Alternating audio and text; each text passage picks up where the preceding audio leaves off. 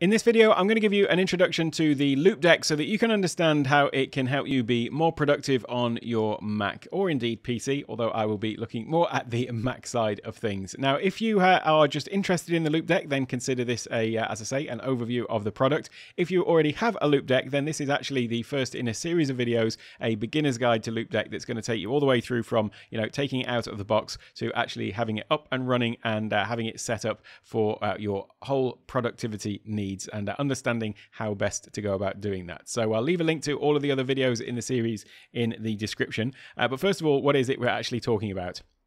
Well, here it is. This is the Loupe Deck. It is essentially an input device for your computer. So it's got a series of buttons, a few dials on the side here as well. These are sort of fixed buttons on the device itself that you press just like that. They are numbered with an icon here and then numbers 1 to 7. This is the home button. I'll come to that in due course and explain how to use all of these different things.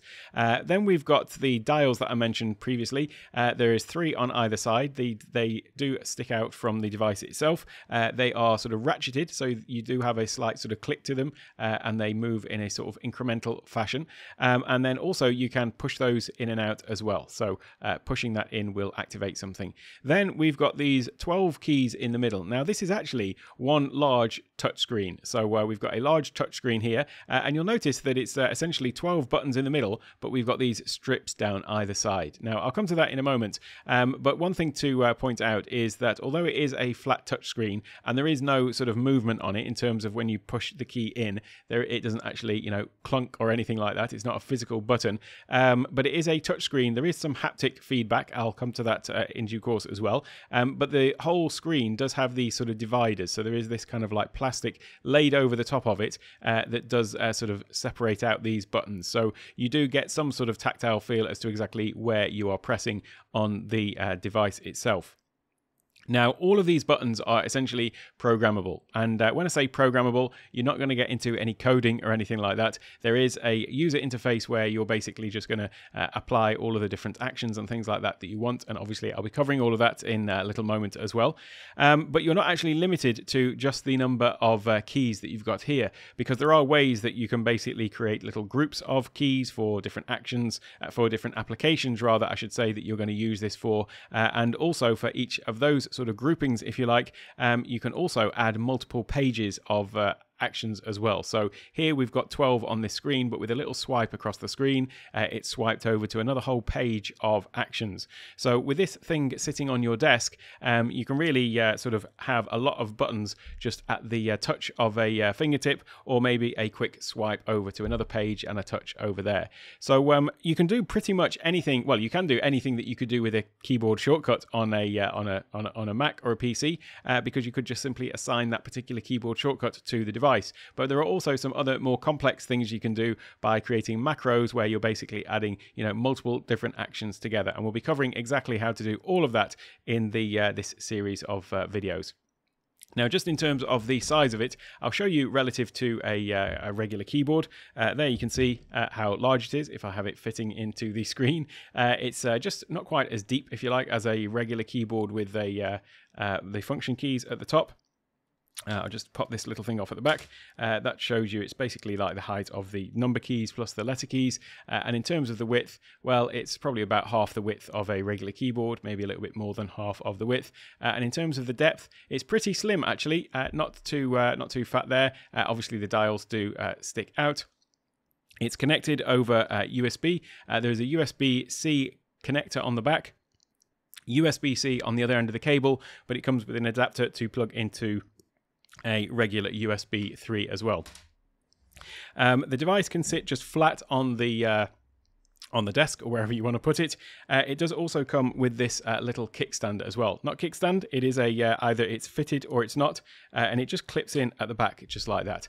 Normally, I'm not a fan of these kind of little sort of flimsy plastic additions, but actually its simplicity makes it feel quite rigid somehow.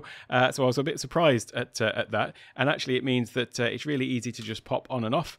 You just pop it off like that and then pop it back on. So in terms of actually taking it if you are traveling or anything like that, it's really easy to just literally, you know, do that and pop it into your bag. And it does feel like, I mean, I haven't really thrown it around as such, but I've certainly carried it in a bag or two, and it does just easily sort of pop in, and you don't sort of really worry about taking it on the road. The overall quality of it, it's a sort of it's a plastic finish. The dials feel like metal, but it still feels pretty solid. And as I say, all of the actual moving parts, the dials, the buttons, things like that, feel pretty solid.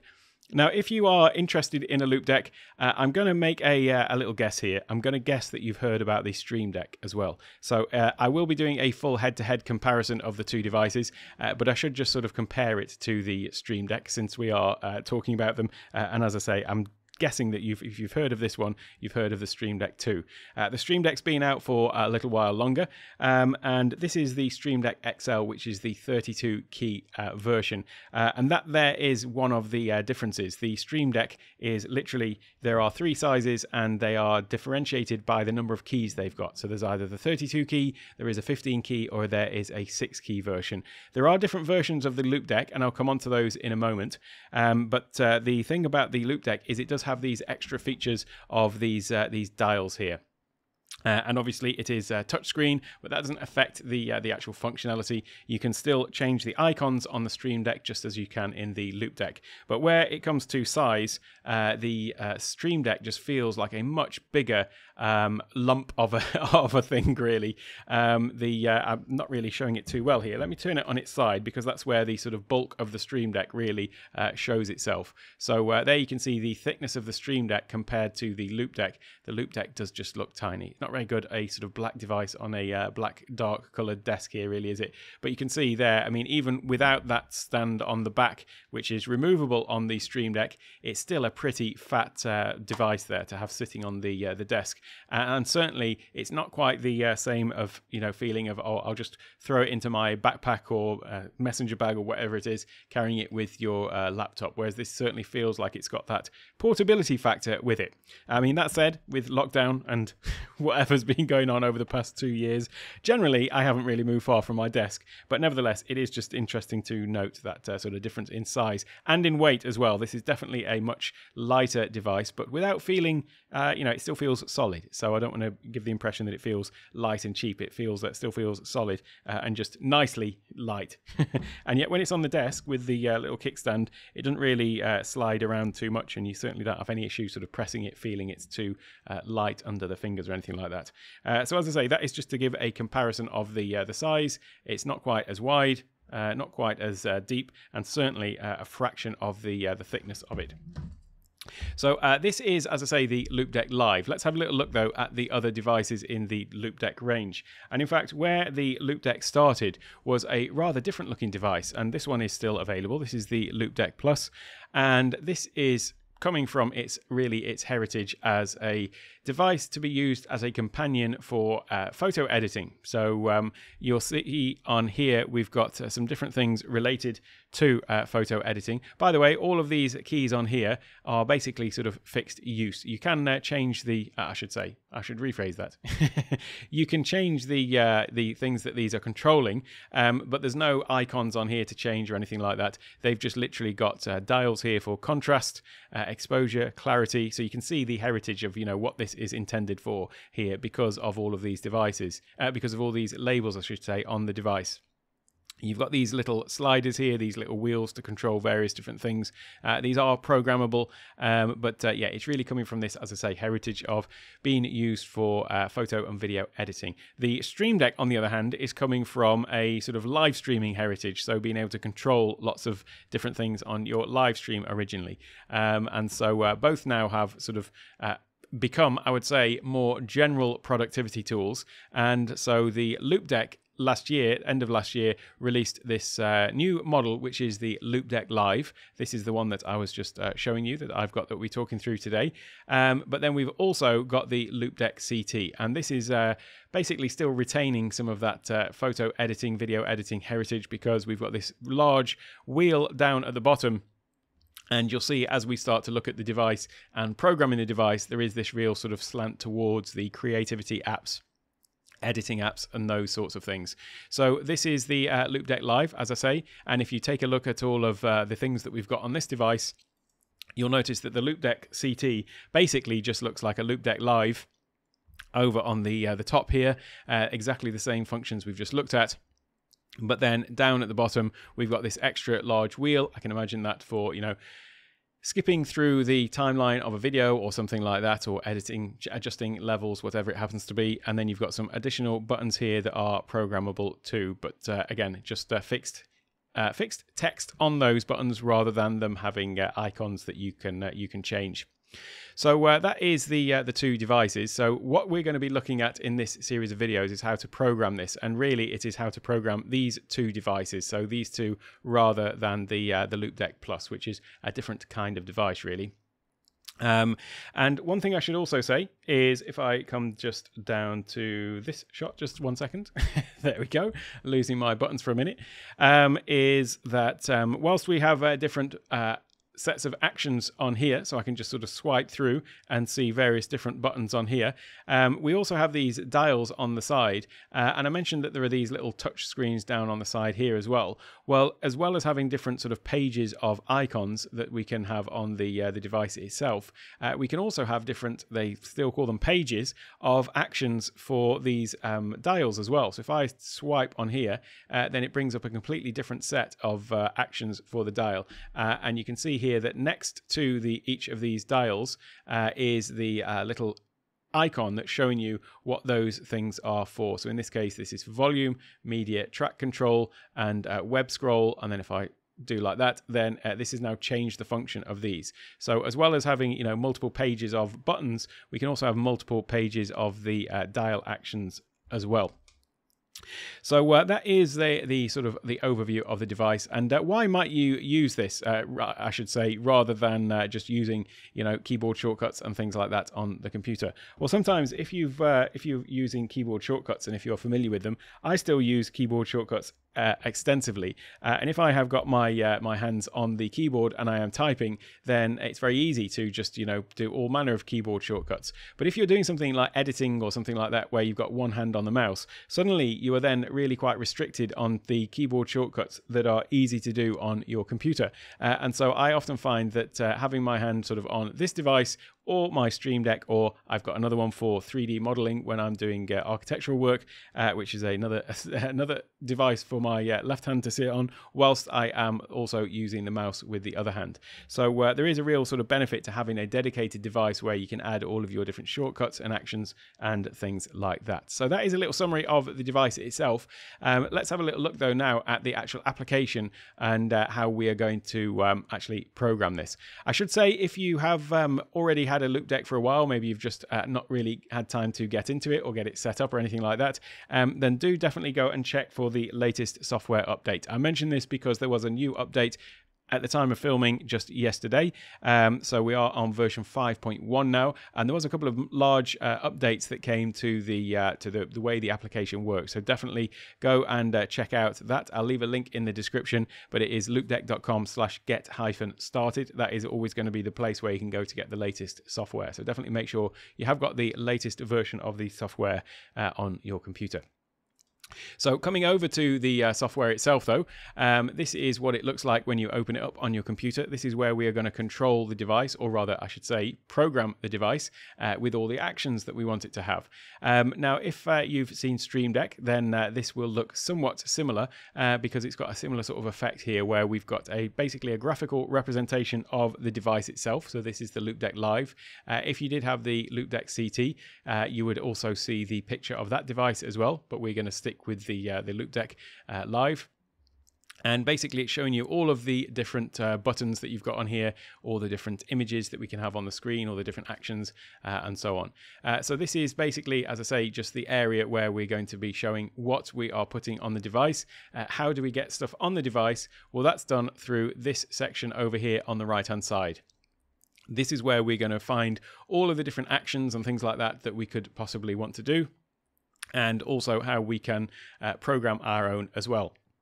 In terms of the actual programming, it is just a case of drag and drop. So if I come over to a blank space, there are different actions down here. I'll be going through this in detail and talking all about this, but basically it's just a case of dragging and dropping just like that. So that's the area where we're going to find the actions that we want, and then when we want to activate that, we've now then got that on our device. And just to show you that whatever we're doing on here is actually being replicated on the device itself. So there is that button that I've just added into the desktop app is now already there on the device and ready to use. I should just say, I probably should have just mentioned this a little bit sooner. When you do install the application on the Mac, there is one little thing that it'll ask you to do, which is go into your security and privacy settings. It will prompt you to do this and talk you through exactly where you need to go, but it is going to ask you to give access to certain areas of the Mac's operating system, and that's because you're going to basically use this as an input device to control various different things on your Mac. So it will ask you to give access to things like the accessibility section. It's going to ask for full disk access because there are things on here where you can access certain files and folders and so on. So it will need those access to those areas too, and it will also ask for certain automation access as well. So if you're familiar with the Mac, then you'll know what this area is: security and privacy in your system preferences. This is where we're just basically granting it the permissions that it needs in order to do the job that we're going to be asking it to do. So just so that you know to expect that, and if you notice that when you come through to the installation part, that it is nothing out of the ordinary, and to just go ahead and grant it those permissions. There's a couple of other things that you might want to have a look at because this is, as I say, the area where we're going to program it. I'm going to cover this in detail a little bit later. This area up at the top is also where we're going to choose our profiles and workspaces. Don't worry about the terminology there. I'll cover off all of that is, what all of that is. But basically, these are different use cases that we're going to have for the device. So you can decide whether you want it to basically change what is on the screen based on the application that you're using, or whether you want to build out something yourself from scratch where it's just going to be exactly what you want to have on it at any given time. I'll talk about the differences there.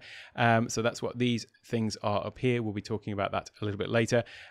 We've also here, this was the big addition to the new version of the software. We've got the Loupedeck Marketplace. And if you click on this, it'll actually open up a completely separate window, which is where we can get access to different profiles. Those are, as I say, these ways of basically having specific use cases based on the application that you're using. There's also plugins, which are ways to actually have groups of actions that are for specific use cases or specific applications as well. And then we've got icon packs, because one of the great things about the Loupedeck, as with the Stream Deck, you can actually change the icons that you have on the screen so that, rather than just having any text on there, you will actually have a little graphic representation so you'll know what the button does. And so in the new Loupedeck Marketplace, you can actually download entire icon packs to help with making your Loupedeck look pretty. So as I say, that was one of the latest additions to the software that you can find up here. Then there is a couple of settings though that I want to draw your attention to. So in the little icon up here, you will be prompted, by the way, if you want to go and create a Loupedeck account. And so in here, you will have access to go and sign in, sign out, and change some account settings and things like that. Useful to have this because it will then send you updates or send you notifications of updates and news and things like that. So I have created an account there. But we have also then got this device settings option here. So clicking in the device settings, you may want to, if you've had a Loupedeck for a while and haven't used it, or you haven't used it in a while, or haven't checked in a while, then just come down to the device configuration in the device settings and just come to the firmware update section just to check that you have got the latest version. It'll tell you if it's up to date or not. So you may want to just update the firmware being the sort of controlling coding, if you like, on the device itself, as opposed to the software, which is on your computer. So just check that that is on. Or I should say, check that that is up to date. One that will be on by default is this vibration. Now, this is where I mentioned earlier about there being some form of sort of haptic feedback. And basically, this is that when you press on the touchscreen, it's going to have this little sort of vibration, a bit like you have a vibration alert on a mobile phone to sort of let you know if somebody's ringing as an option to have that on or off. You also have that option on here as well. Personally, I don't really like this function. I find that it's quite intrusive in terms of from a noise point of view, given that I am using this primarily for recording and things like that. So it can be quite loud, especially when it's sitting on the desk. Then the sound does seem to transmit. So I personally want that one off. I also find that I guess the reason for having it is to give you that haptic feedback that you are actually pressing a touch screen button. But I'm going to actually see if I've pressed something and something's happened, I will actually see it happening. So I've just personally decided that I want that off. So if you do also want that off, then this is where you'll do it in, as I say, the settings and then the device configuration. Scroll down to the bottom. So this has got a little scroll at the side and then just turn off this vibration waveform. That is where to turn that off. There's another option that is switched on by default, which is that whenever you trigger an action, it has a little pop-up on the screen that actually tells you what it's just done. And that is another thing that I don't particularly find useful myself. I don't want something popping up on the screen to tell me that it's done what I've asked it to do at a precise time that I've asked it to do it. So that can be turned off though, and that is not necessarily obvious where that would be. It is in these global settings. Here you've got this thing that says overlay, and it doesn't really give you much information about what that is, but that is what that is. The overlay is the overlay enabled. So if that was toggled on, basically, as I say, every time you press a button, it would just have a little pop-up on your screen that tells you the action that it's just triggered. So if that is something you want to turn off, that is where you'll find it, in overlay. And I just mentioned this because it isn't immediately obvious where that would be. The account section in here, by the way, in the global settings, this is for you to link it to, there's a few different services that you can actually link it with. So link it with your Spotify account, Twitch or Philips Hue to allow you to control those services and devices from the Loupe Deck. So if you did want to go in and add those in, that is where you would do it. The analytics is just basically to decide whether you want to share your usage data with Loupedeck. For feedback and obviously improvement process, their improvement process. So that's something that I've done there. So that is an overview of the settings, and so we've also looked at here just very briefly. I'll just go through this this sort of area here just very quickly as well. So the plugins are basically different groupings of actions. So this is where we can flick through, and you'll notice that as I flick through these, it changes what is being shown down here. So this is where we're going to choose our different sort of groupings of actions that we want to do, that we want to pick from to use in here. And then down in this area, you can see that they are basically then subdivided then into folders of different actions. There are a couple of different kinds of actions in here. So if I come down here, for example, you can see that we've got some of them where they have got this little symbol here, which looks like, or is supposed to look like a finger pushing a button. So those are actions that we can assign to any of the buttons on the screen or these buttons down here. And then we've also got some here that are sort of rotating, and those are for anything that we can assign to these rotating buttons here. I'll dig into this in a little bit more detail a little bit later. But before we start throwing buttons all over the place and assigning actions, what we need to do is we need to decide how we're going to start to organize this, because as you can see, there is a huge potential for lots of things that you can do with it, and you do need to make sure that you are actually organized with it. And so the way that we're going to organize this, or the way that you need to think about organizing this, is through the use of profiles. And profiles are a way to basically think about these as different use cases that you may have, and different sort of groupings of all of the actions. Now, I'm going to be talking about profiles in the video that's coming right up now, and so this is where we're going to start to actually build out our Loupe Deck.